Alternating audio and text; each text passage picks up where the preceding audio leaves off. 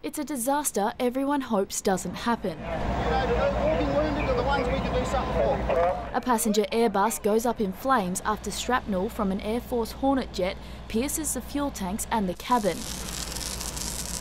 Emergency crews jump into action to help the injured.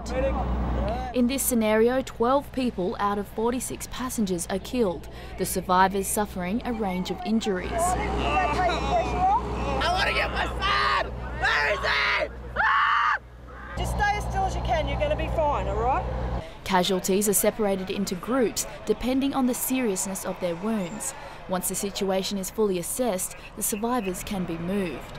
Exercises like this are vital to ensure that the support services involved know their role when an actual emergency takes place. It's very important, especially for the outside agencies that aren't normally familiar with the airport. It gives them an opportunity to become familiar with the airport layout and to work with the other agencies on airport. Dubbed Hazmat Rhino, the exercise took months of planning by organisers who say an emergency like this is unlikely to take place. We have a wild imagination as exercise coordinators, but it is highly unlikely, but there is that risk. Nevertheless, the joint airfield emergency plan between the RAF base and airport must be practiced to ensure everyone is ready. It makes me more confident, and I think we're prepared. Kathleen Bruin, 9 News.